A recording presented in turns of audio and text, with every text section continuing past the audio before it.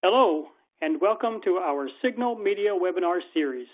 I'm George Seifers with Signal Magazine, and our topic today is preparing for transformational changes to video distribution systems to meet the objectives of the Cyber Executive Order. I will be speaking with Scott Barella, Chief Technology Officer at PACEA, and with Dennis Defensor, PACEA's Vice President, as well as Federal and SLED Policy Expert.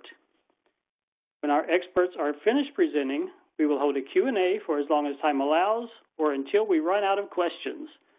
So throughout the webinar, attendees are welcome to submit questions electronically through the Ask a Question box on the webinar console. And with that, it is time to get started. Dennis, over to you. Thank you, George.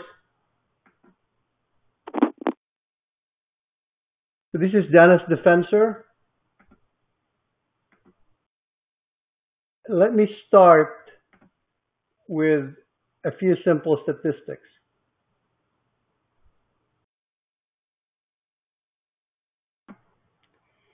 The percent of organizations affected by a successful cyber attack, according to a survey by CyberEdge, is 86.2%. The ratio of Americans victimized by ransomware is 1 in 5. The number of DDoS attacks in 2020 is 4.8 million. That is 26,000 DDoS attacks per day. The average cost of US data breach is $8.6 million. The percent of cloud infrastructures, large and small, breached in 2020 is 70%. The increase in identity theft during the pandemic is 100%. The increase in industrial control systems being attacked in 2020, this is the OT operational technology side, is 300%. The increase in malware in 2020 is 358%. And the increase in attacks against next generation supply chain systems is 420%.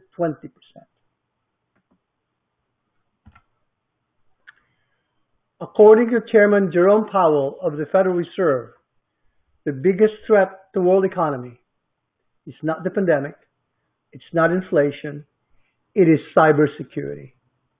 He gave us a dire warning about the risk of a market collapse similar in magnitude the global financial crisis.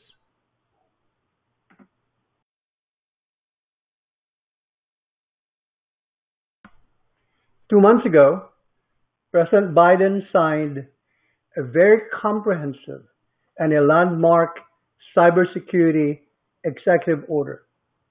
The policy statement said, cyber incidents is a top priority and essential to national and economic security of the United States. Essential to the national security of the United States. This order has 9 major sections.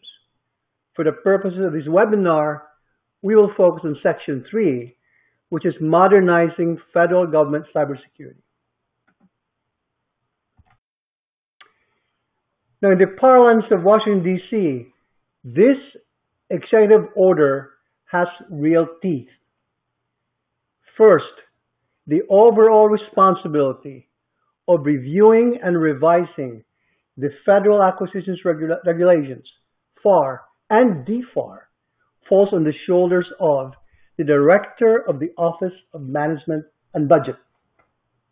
Now, when the President of the United States ties the OMB to a major executive order, that tells you the priority.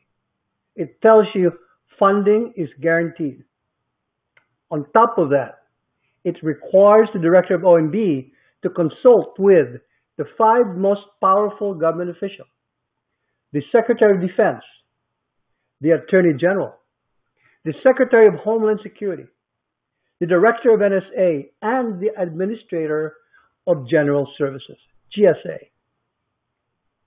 It also appoints the responsibility of investigation to a powerful triangle of agencies. CISA, the highest agency responsible for cybersecurity.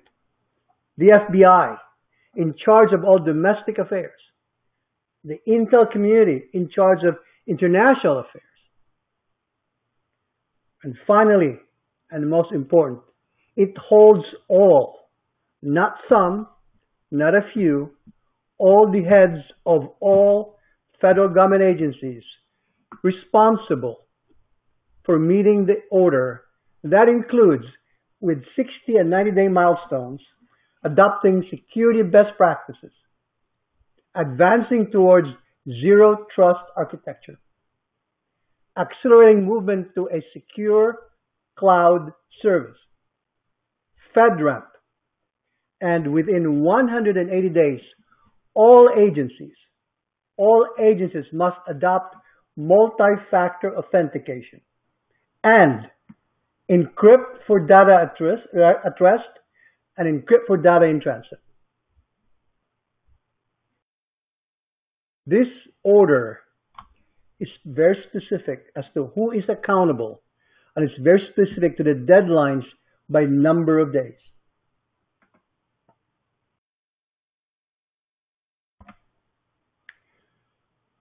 This executive order will have a significant impact on the video distribution systems in the entire federal government.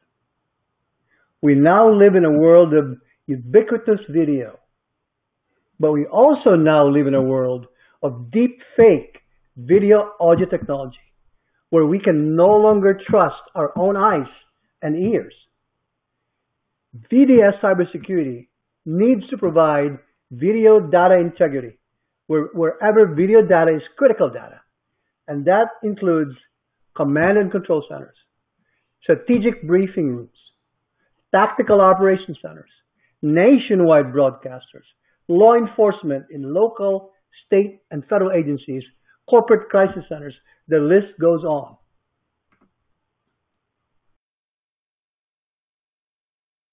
This order will not tolerate incremental changes.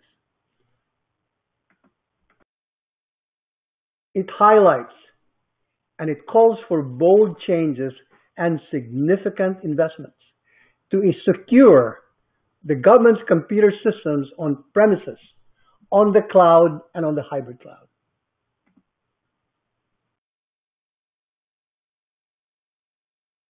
So when VDS is finally merging with IP, because of the theoretically unlimited scalability and distance, with secure video over IP, the reality of a distributed command and control materializes.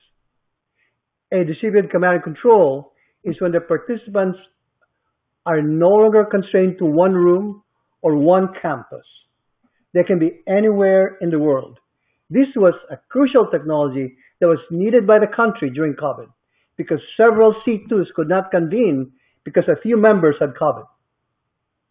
And this combination absolutely requires cybersecurity dead center.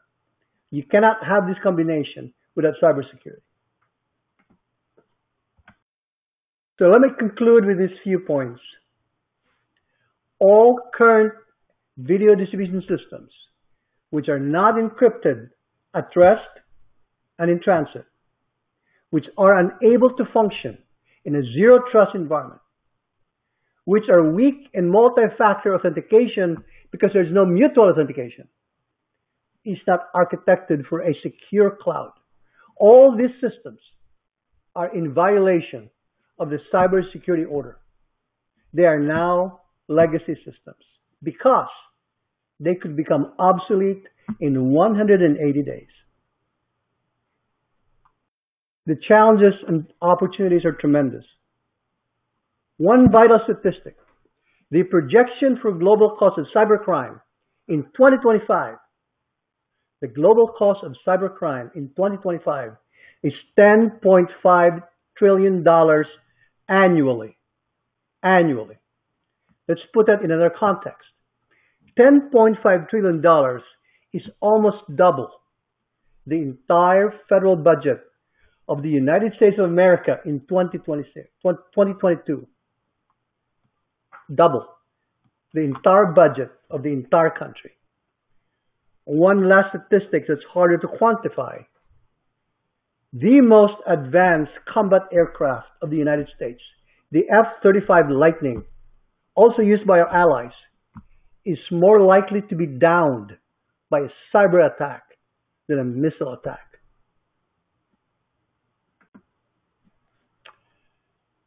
So I'll turn you over to Scott Barella. Scott Barella is one of the people I highly respect in the field of video distribution systems and cybersecurity. Over to you, Scott. Thanks, Dennis, and thanks for participation in the event this afternoon, this morning, wherever you might be. It's a great honor to speak to you today. I know your time's valuable, so we'll move into the technical parts of this so that you get a better appreciation for what Dennis had highlighted there in the executive order and the enormous task we have before us. So video distribution starts, with baseband signals. And what I mean by baseband is we typically use HDMI or DVI computer video, or in some cases we use serial digital interface, the SDI format. And what this entails is a defined silicon matrix such that you have a number of sources to the left of the screen you see. Those might be cameras, they might be microphones, they might be all sorts of different source media pieces, whether it be audio, video, or even USB. And on the right-hand side of this matrix, you see a number of destinations, devices that you need to actually see the video, hear the audio, and connect the USB device proper. So you have a very fixed matrix such that you have a number of defined inputs and a number of defined outputs. This is the way this has worked for the last 60, 70 years. No, I'm not that old, and no, I did not see black and white. So I do remember it as a kid, but that's about it. The point here is that it has a very limited frame capacity, so that when I run out of inputs, I have to select a larger frame capacity to accommodate those additional input signals and output signals. So from almost 10 years ago, 20 years ago even, we started to look at other ways of doing this, but we had confinements within the working structure of these current video distribution systems. The biggest hurdle here is that the baseband signal was really never intended to be secure. In fact, it was quite the opposite. The charge was many decades ago to make sure that the signal can be plugged in no matter what to any monitor at any place at any time. So if you had an HDMI signal and you needed to hook it to a monitor, or you had a BNC connector and you needed to hook it to a monitor, you simply connected the two to the monitor and away you go. This was the intent from almost the very beginning. Obviously, when it comes to security, that tends to be an issue. So we constructed highways, gateways to make sure that they were open and free. So they were transparent. They were open. This is kind of the way it all started, right? The idea was interoperability.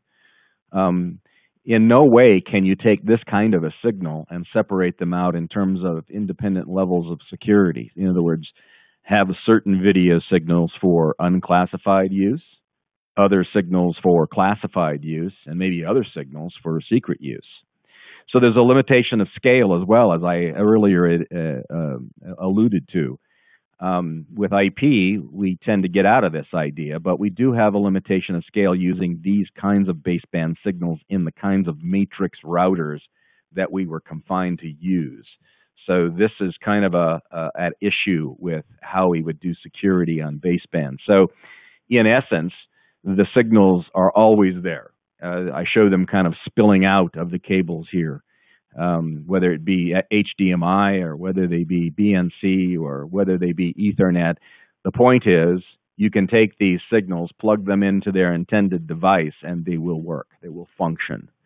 In some ways, that's good, and in other ways, that's not good, because we really don't have a handle on who sees that, right? We certainly won't allow certain objects in the USB field, such as USB thumb drives. But the point is, and when it comes to the audio and video elements, we can't really be assured unless we have physical security of these people being in or out. So the basic problem to begin with is the signal proper. The signal is not secured so that I can present that to the right people. So we do have an intrinsic problem with baseband. The other problem we have when we start to traverse this is we have the ability to change or alter the video content. If the signal is interrupted and if the receiver can receive openly any signal it is given, then the idea of taking an image that has, for example, in my left-hand little pip, a three airplane with one circled, and then I alter that to show only 2 planes, that could be disastrous. So we want to get away from being able to alter the video. And so it's important that we start to look at ways to secure the actual video signal, the audio signal, the USB signal.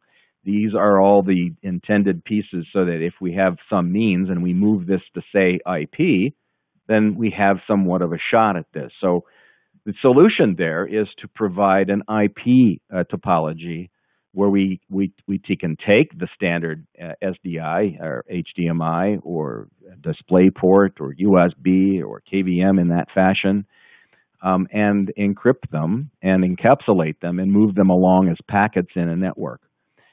This seems to be the easiest and most efficient way to secure signals in an IP domain. Here we can take the video, encrypt it, take the audio, encrypt it, and we can take the USB and encrypt it. Move that to the places they're supposed to go and connect them as they're supposed to, and away we go. So this seems to be a very logical path in terms of the solution for these open-ended signals. So we advance all the way to 2021, and here we are faced with trying to get to zero trust architectures. We're trying to secure the signals proper, and we're wondering, well, gee, how should we go about this? Well, there's actually some wonderful guidelines already in place. They're handled under the National Institute for Standard and Technology, otherwise known as NIST. They have a suite of standards, a number of them, but one of them in particular for these media types might be encased underneath FIPS 140-2. This is the means to connect and control in an environment for either the Department of Defense or intelligence agencies or whatnot. The ability to encrypt the control essence pieces so that if I'm talking IP to a device, I need some means to encrypt it and some means to decrypt it with, and I need a set of standards that is adopted for this kind of use. So we naturally looked at FIPS 140-2 encryption. In there, we note that all Department of Defense's information network for their approved products list mandate that all IP communications use FIPS 140-2. Now, we are in a particular transition going from 140-2 to 140-3. There's very little difference at this juncture in time. But for the moment, this is our year grace of transition. So they are both allowed. Both 140-2 started in September of last year and will end in September of this year, and 140-3 will begin in September of this year and continue forward. Here is where we find encryption standards. We have a number of crypto pieces that can be used, and they're all kind of signed off by NIST with a FIPS 140-2 designation. Now, it's important to note that it is not the certificates, the private keys, the public keys, the tokens, all the things that you need to basically implement this encryption. That falls under the guise of the Suite B crypto. Now, the Suite B cryptography is now known as the CNSA. This has been kind of updated a little bit.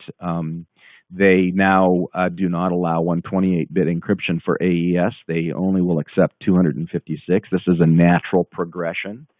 The elliptical curve is used in Diffie-Hellman exchange of keys, and now they're looking for ECDSA's 384.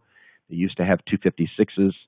The SHAs have been affected, but these are all the kinds of keys that are allowed and to be integrated to unlock the crypto I just mentioned in the FIPS 140-2. So the two go hand in hand. So the way to think about this is that you have a certain kind of mathematical formula here, an equation for cybersecurity, if you will. The first element in the equation is a crypto module of the standard that NIST has approved. They are listed under the NIST guidelines, and they are all shown to users to see which modules can, in fact, be used. So that's the crypto part. Now we need the other part of that equation, and we need the actual Suite B crypto, or the CNSA. This piece is how we're going to manage that encryption. Who will get the key to unlock it? How will they unlock it? All that equals the implementation of how I put together both the encryption and the keys to unlock that encryption. And that leads to a very highly secure implementation. So it's not just one checkmark, two checkmark. We have to look deeply into how those two are added together to see what kind of security we are actually getting. Now, it's important to note that we go through the NIST process to get certified modules, but that's only half the story. While we do have a certified module, as I just pointed out, it's due to the proper implementation of how we're going to manage the keys to use that certification module. And there's the difference between having a certificate of authority to do whatever you want to do and putting them together. So a lot of vendors, you'll want to make complete note of that there are modules that have been done but have not been implemented. This is a very keen point to designate here. NIST oversees this, and it's interesting to note that it was mentioned several times in the last executive order, and to kind of see how that framework looks like. Basically, there are 5 key sections of that. First, the identity of what it is, how to protect ourselves against those identified threats, how to detect the threat if it does come to light, how to respond to that threat, and further, and most important, how to recover from that threat. So those are the kinds of pieces as we put together our implementation of how we put the secure application together and how we move across. It's particularly important when we're dealing with audio, video, and USB, because these signals inherently weren't really created for that kind of use. But when we put them into the construct of this environment, it becomes crucial on how we do that.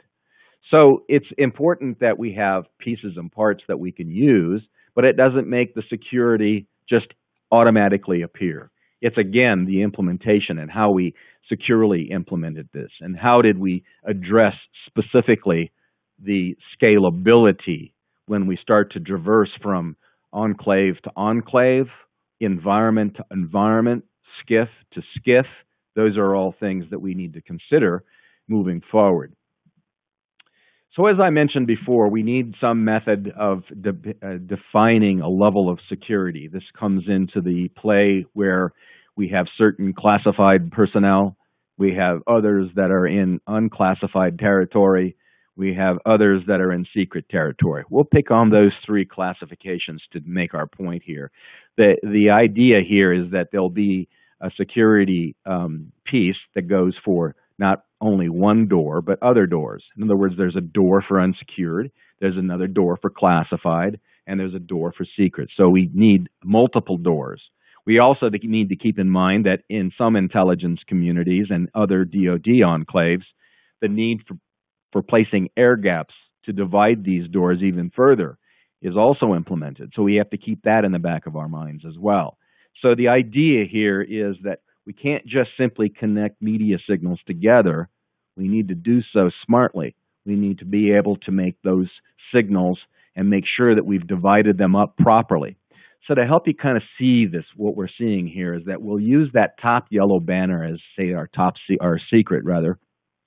We'll use the red icons there to designate classified, and we'll use the black icons on the bottom there to kind of show you the unclassified. So we've got 3 levels of security here, but that's not as simple as saying, okay, well, the devices fall into those categories, but also the users fall into those categories. Further to that, we have groups of users and groups of devices that we need to think about.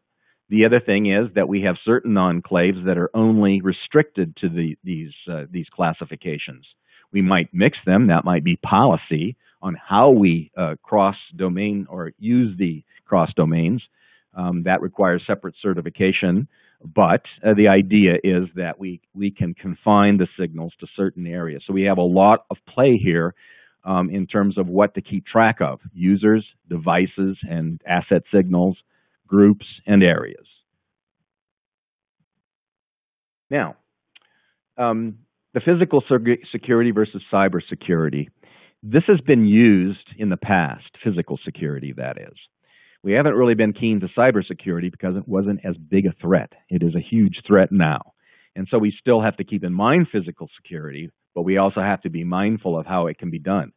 So if you look very carefully at past certifications by other vendors, it's very keen to note the security target in their EAL or other listings, whether it be EAL or protection profiles. Those are all things to keep track of in terms of the security levels and the security targets. We want to be able to address trusted users, but we really never really trust them. We want to always have our guard up. That's the idea behind zero trust, in that we might authenticate a user, but we're going to constantly be looking for any security out of bounds requests, things to keep track of for certain things inside the SCIF, outside the SCIF, or what have you.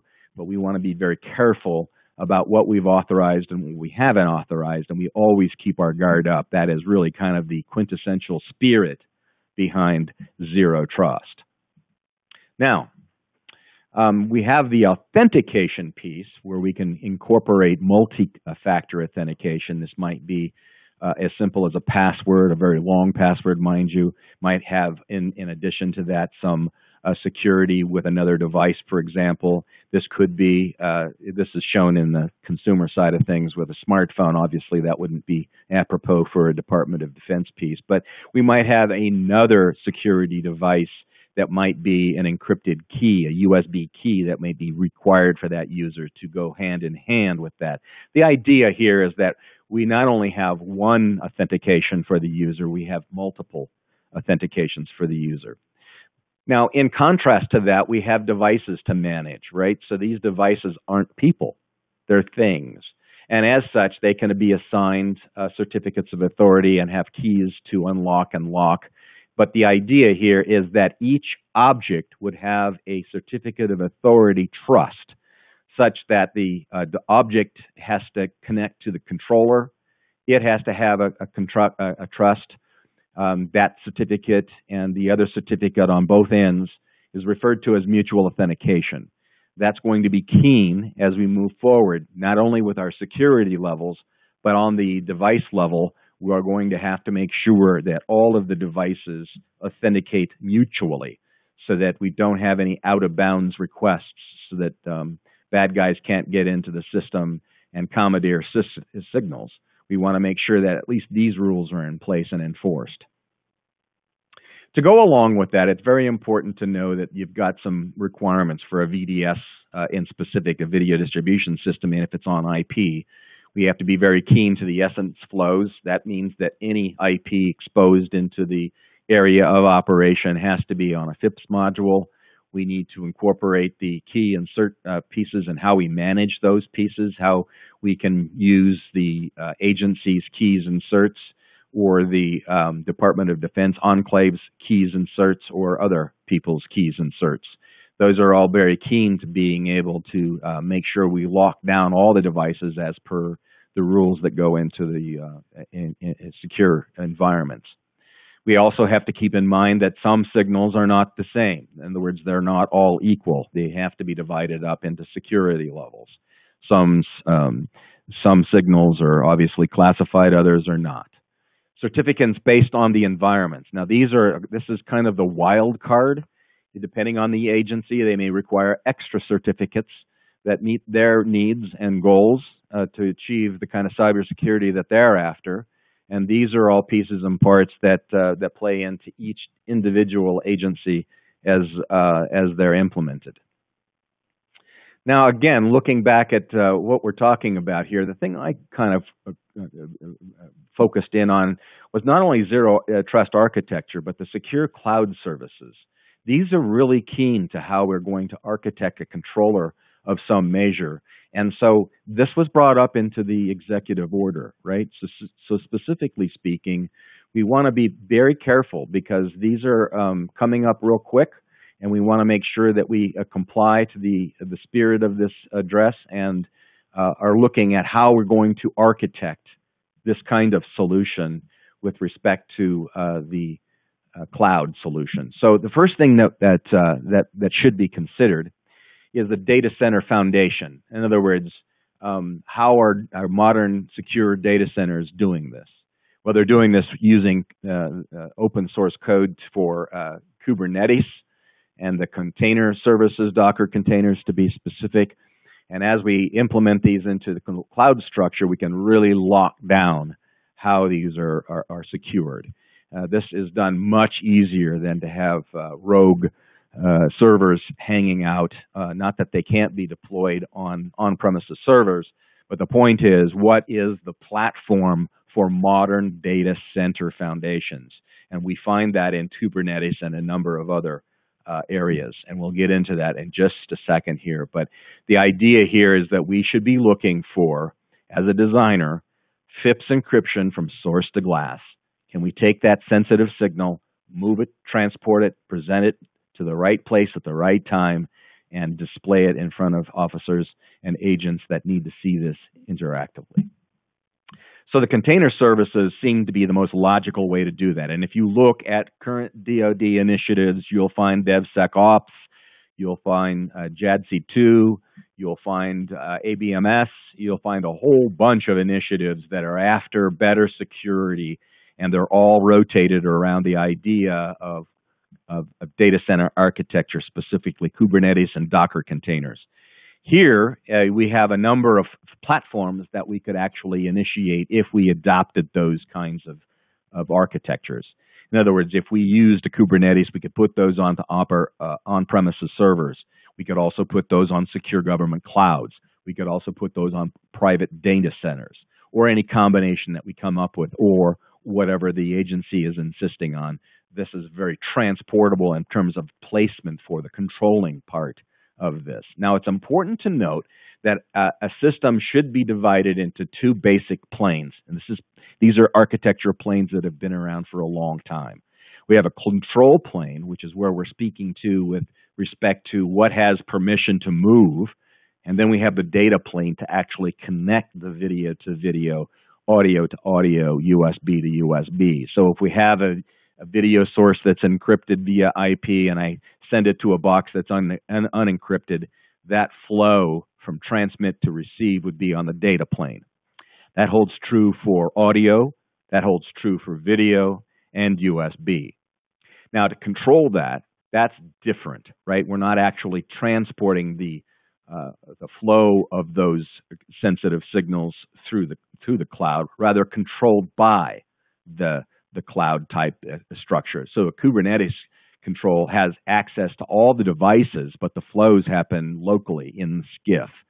So that, again, this gives us a lot of flexibility in terms of how we're going to go about this. We can actually choose on-premises servers. We can actually choose government cloud services. There might even be a data center that's inside the facility that could be parked at, and it's secure.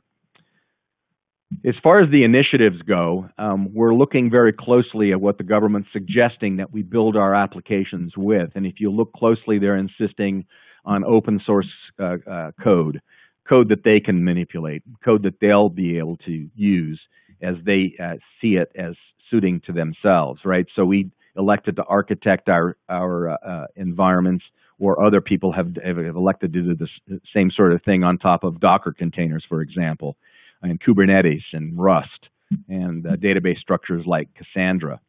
Now, it's important to know that there are a lot of rules around the Docker container, and one such derivative is from the Department of Defense's Container Platform Security Requirements sheet. This was originally drafted in 2019, and it got an update late last year. We expect another update even still, but these are for affect STIGs.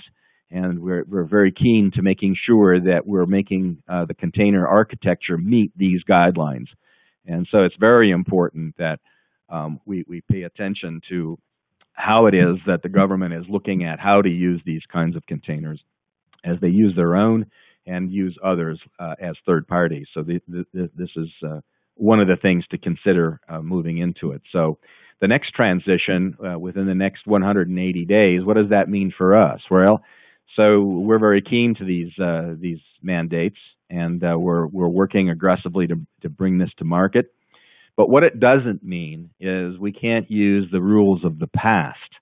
In other words, if we insist on using baseband signals, then we can't use doorknob certs. Doorknob certs don't have much of a security target. And in fact, if you look closely at some of those past certs, you'll find that they don't require a heck of a lot other than describing that you can have access to any signal at any time, provided that you have all 100% trusted users in your space. Well, seems kind of a little antiquated. So you'll see a lot of mentions in terms of the specifics around these, and that's why we were so keen to pay attention to the mandates as they revolve around the NIST certs and all the 5 keys to make that all happen. So what does that mean for the VDS? Well, it means that we're going to have to start doing this from the foundation. There's no shortcuts to good security, and we have to plan for constantly change of the encryption standards, the key standards, the NIST standards. All of these will be constant moving targets. That's the whole nature of what our problem is. So it's important to be agile enough to move. And so is that possible? Of course it is.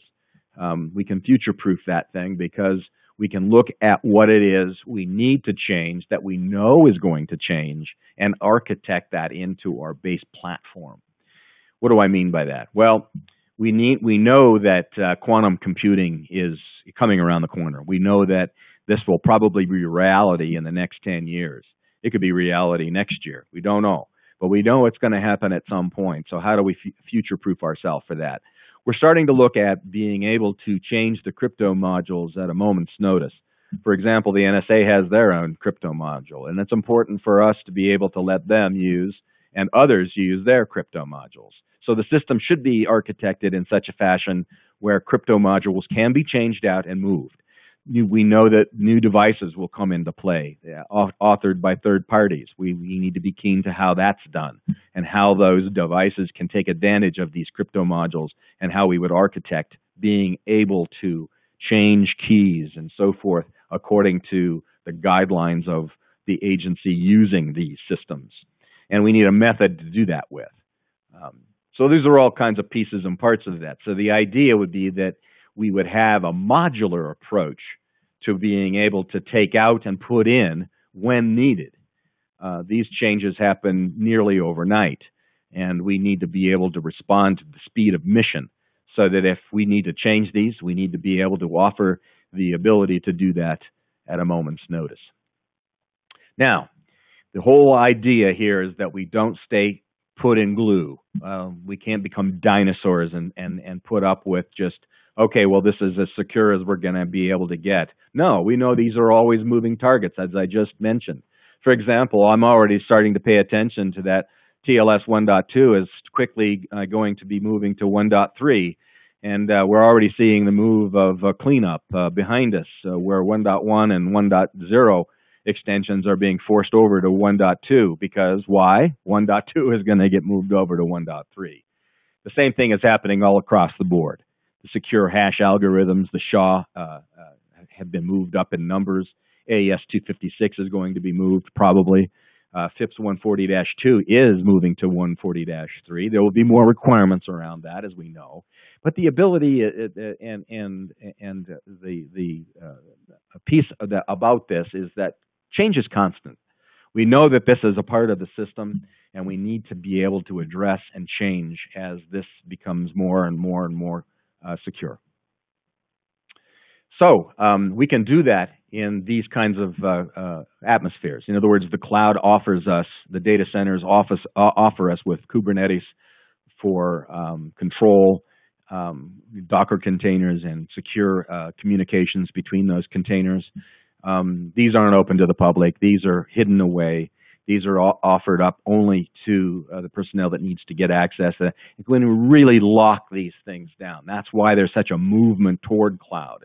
And the idea is pretty simple. We need to be able to take agencies that were once kind of silos unto themselves, and we be able to share information quickly from the battlefield to the airspace, to the water space, to the space. All of these agencies are looking for ways of being able to communicate at the speed of their missions. And it's very important to give the warfighters the kind of tools they need and the speed they need to get access to the kind of, and video plays into that, audio plays into that, USB control plays into that, especially in the control environments like a C2 environment. These are all kinds of initiatives that we've obviously enjoyed in the past, and we've used our equipment as PESA into these environments. But as we go forward to the next transition, it's very important that the game has changed. And the Cybersecurity Executive Order is just one of several that have been emitted from the U.S. government in terms of locking down the kinds of use, not only for video and audio, but data. These are all important, but when we move the video into the IP domain, we're going to be facing the same thing. Now, what we can enjoy of that is the speed of moving this information across networks that are secure. That's the upside of this. So that's really the topic for my presentation today. I'll be happy to take on any questions that you may have with respect to the material I've presented here, and welcome any other questions you have regarding what it is that I have presented. Okay, great. Thank you, Dennis and Scott, for that comprehensive and informative presentation. As Scott mentioned, it is now time for our Q&A. So just as a reminder to our audience that if you want to ask a question, you can do that using the Ask a Question button. We have one question in already. It says, I have a current baseband VDS. What are the first things I should do to bring it up to date? Well, this is kind of that area where we think, others think the same, that the baseband signals may not be suitable for use in C2 environments. So it's important to kind of take a peek and look what's out there. We're not suggesting a forklift upgrade, but at least the DoD mandates all communications to and from devices that have IP control, and most of them do. But the first thing to take a peek at is whether or not those devices are even able to speak FIPS, so that all the communication within the SCIF is up to speed and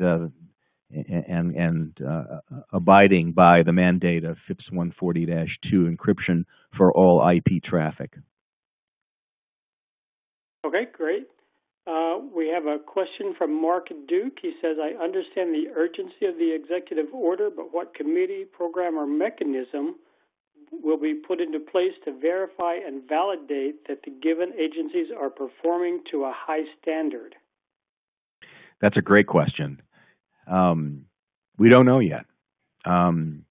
We know that there are certain certificates that are going to be asked of that. Certainly, the DOD and APL process would be at least a no-brainer. But there are others that will need to be looked at and verified, et cetera, before an ATO can be given the authority to operate a system that's new like this. So the verdict is kind of not yet given on this. There are certs that haven't even been thought of, but I would think that there are certain categories that have to be used so that these could be verified. And certainly DOD and APL, that makes the most sense to me. But if you look closely at what you get into when you start to look at just the base DOD and APL piece, is that they require FIPS. So it seems logical to me that you would need to at least to maintain all of the pieces and parts as foundational pieces, such as FIPS, and then move on to making sure that the signals are in fact locked down. And those certifications, frankly, I haven't seen a lot of that, but they certainly need to be addressed by each individual enclave as they see fit for their environments. Okay, good. Does PESA have best practices advice about implementing VDS in a data center? And are there any current cloud services providers with whom PESA partners? Yes, that's an excellent question. The DoD authors not only the container pieces, but there are guidelines across the whole entire data center. And these are the pieces and parts that are going through development of their own underneath the guise of Kessel Run and other developers that are specifically writing code for the government, for government use. But with respect to VDS, this is kind of a little niche area where we need to get video access to and from, and there are currently no standing certifications that are kind of at least easy to identify. There are KVM pieces parts, but we intend to bring in partners like Arista and Cisco because they're a very integral part of the IP backbone of the U.S. government and other agencies. So these players are also mandated to do certain things with switch networks and so forth. And we're very keen to that. So most of the time, we're not participating in military networks, but rather once the signal has been permitted to be used in a particular environment, it's our job to see fit that the signal gets transported from point A to point B without any possible tampering with. So this is easier to accomplish in a cybersecurity sense with IP than it is, say, for example, baseband. So I know that's kind of a roundabout way of looking at that, but that's okay. Yeah, that's good. Does the system need to have mutual authentication and multi-factor? We think so. We see several documents that are highlighted not only in the container mandate or guidelines, I should say, but there are others, right? We just think it's the solid way to do security. That way we know we can check the cert, we can check and issue private keys and hold them in trusted protection modules, all those sorts of things. And we know full well that the SCIF has their own set of keys, their own set of certs, and we need to be able to have the ability to insert those as they wish. In other words, provision our physical hardware to meet their mutual authentication pieces so that the node is talking to the Kubernetes cluster and we can trust that piece. There's other pieces that go along with it. It's just one string, but we would think that for sure TFA is already required. Two-factor authenticated pieces are already required. But we know that can't be just two-factor. It's got to be multiple-factor. We've got to look at the security of the physicality of that cable. We also have to look at the physicality of the environment that we're placing them in. For example, encrypted keys might be used. There's all sorts of tool in our toolkit that we can go about them, but mutual authentication seems to be a very logical first step in making sure that objects not only trust each other, but they're trusted within the system in totality, and that does include the switch networks, so that the switches that are involved in our kind of clustered area that we're going to connect video with, that we have accounted for all of that. Okay, good. Someone is asking, can my current vendor add security to our system? That's a great question. I'll leave you with a little story. My lead developer used to work for Apple, the Apple Fed group, and they were tasked with creating a training app for a DoD enclave. And the developers did some excellent work, presented it to the security team, and said, "Here, we want you to go ahead and sprinkle the security dust on this," and off we go. They can do their bit with this new app.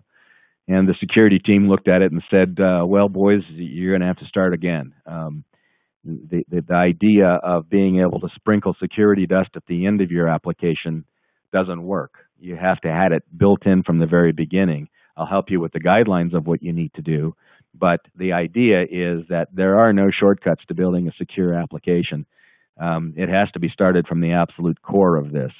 And so with that, I will say that you can't take an existing piece that was architected in an open fashion, so to speak, and then sprinkle security dust onto it to expect it to achieve this level, this cybersecurity level of security. It has to happen deep within the system, and that's where we approach this as PESA. PESA did this with all the nodes, the controller, and everything that traversed, including the network switches.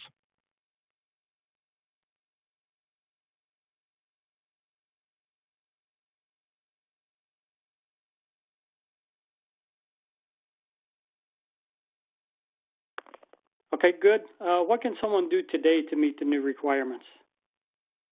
Well, I'd start to get familiar with the current NIST factors. NIST seems to be the most accurate in terms of what's going on in cybersecurity. It's why they've been tasked and why they were mentioned so many times. This agency kind of gives us the security and algorithms that have been tested in their labs and have gone through a very intense testing period, which is what we did with one of our crypto modules. So I would, to get familiar, to find out the lay of the land, you'll have to be familiar with some of this encryption and how it's to be used, how it's to be implemented, how does it address, the levels of security for use of these type of media signals, such as video and audio. These are all important aspects when you're looking at a VDS to consider, right? So that you're at least familiar with the lay of the land in terms of cybersecurity, because they tie right together, especially when we traverse video as IP. This didn't happen in the baseband side of things because why? You can't encrypt SDI. You can't encrypt HDMI. You can't encrypt any other kind of common cabled video signal. So we took the approach that, okay, well, that's not possible. We'll need a device to do that for us. We're well cognizant that the HDMI signals, the DisplayPort signals, the USB-C signals for video will never probably go away. In fact, they're evolving as we speak. And that will be used in the consumer for many years. But now, can we take that signal and protect it and then transport it? That's the question. And so it seems logical that you should take these signals and be able to convert them and encrypt them and then move them and then connect them in accordance to the security level that they've been authorized to be viewed and seen and heard. So it's really more of an overall piece to get familiar with. That would be my best advice. There are several initiatives out there that pertain to IP data, but when we start to move these media signals to IP, then all those rules are squarely in place. Okay, great. You had mentioned self-signed certifications. Could you go into that a little bit further and explain? Yeah, I'm glad that was brought up. Self-signed certs are a nuisance. They've been a nuisance for a long time. They were allowed from way back when, and that trick has been used a lot of times. In fact, if you look at some of the more recent breaches, you'll find these that a self-signed cert was involved, for want of better description. So it's important that as we move into this environment that we use proper certs. We don't self-sign them. Anybody can self-sign the cert, but whether the device will accept that self-signed cert, there's where our problem is, right? So we have to get up to speed such that the device and the method of authentication and the method of mutual trust between the two has to start with a bona fide government-listed cert. Currently, there's only 3 agents or 3 companies that are trusted by the federal government to be used for enclaves, etc. So we paid attention to those, and I would heavily look into how that's done. But a self-signed cert is just a recipe for disaster, and it's important that a system, any system that's architected, would instantly spot the self-signed cert, notify anybody who's trying to put it in, and then take action and get rid of it. These are how breaches are rooted in, too. Not that it's the exact cause or the end-all be-all to everything. It's not. It's just usually included in these breaches. Okay, fascinating. How are modules more adaptable with respect to crypto? That's a great question. So the idea that the video environment has several companies throughout its ecosphere. So in other words, we have our version of things and other people have their version of things. Can we use this common crypto to take it and move the video irrespective of the company brand? So can I take a brand X and a brand Y, and could I put a crypto module? Yes, we can. And I think that's what we're exploring with partners, to bring best-of-breed solutions to the table. So that you may prefer a certain kind of brand for a certain kind of object, be it a camera or whatever. Can we take and put crypto modules in those objects so that we can communicate with them in an effective manner and in a manner that the DoD is insisting on? Can we do that? And the answer is yes. Good. One of our viewers is asking, my system is baseband. Why does it need to be cybersecure, and does this executive order apply to me? It technically doesn't, but it technically does. The point that I started with is that a baseband type of signal can't be encrypted. So now what? Well, we took the approach of, well, let's start to work with the new technologies, right? Now, that doesn't mean you have to throw everything out in the bathwater, but it should be being keenly aware that this video is pretty common. You can take out the connection to the monitor and place it into a recorder. That's how sensitive this is. We don't necessarily see that as the way to do this, but maybe other people do. We just don't see a bona fide way to meet the cybersecurity initiatives if the signals are still in the baseband environment. They're simply never built for security. Okay. Can someone just add some secure endpoints to a current system? Not really. They have to be architected in the solution, and when you start to do that, you start to open up holes. So it's important to look for an end-to-end solution so that no holes are presented. Or as much as they can possibly be buttoned up. That's the spirit of the initiative and the spirit of how this would work, right? So that each encrypted object needs to communicate with that FIPS module we were just speaking to, and make sure that we don't leave any gaps, such that there's an open protocol, some open IP that anybody could intercept and figure out really quickly what we're doing. And that's kind of anti what we're trying to do. So the notion of just simply putting in an encrypted piece is only one part of the equation. You have to look through the rest of the system to make sure that you haven't left a security hole open. And therein lies all of the muscle behind the system, right? We want to make sure that all those holes are covered. Okay, good. I think this may be our last question. You had mentioned quantum computing. What was the significance there? Yeah, quantum computing it has the ability to decrypt things very quickly. That's the threat.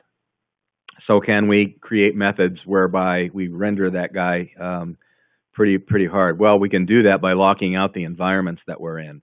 So it kind of goes anti the idea of a wide area network. We're going into local area networks and enclaves where we have certain holes through that. So we want to be very keen to the way that the security guidelines as they pertain to quantum computing are.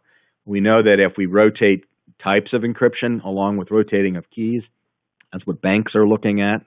They're going to be the most sensitive to this at this juncture. So they've already initiated their own kind of pieces and parts against people stealing money, which is a big importance if you're a bank. And the quantum computing pieces and parts, there's lots of it, but the idea is it's a supercomputer, and it has the ability to do very quick work of unraveling big algorithms. So this is a threat, and we need to be very careful about how we're going to architect future solutions. All right, excellent. Dennis and Scott, thank you again, and thank you to Thanks our so much, viewers. George. And thank you to our viewers for submitting questions.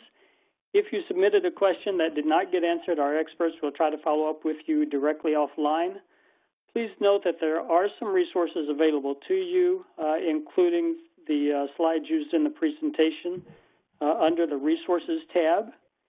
And you can also link to an archived version of this webinar and see previous Signal webinars on AFCEA's Signal Magazine website.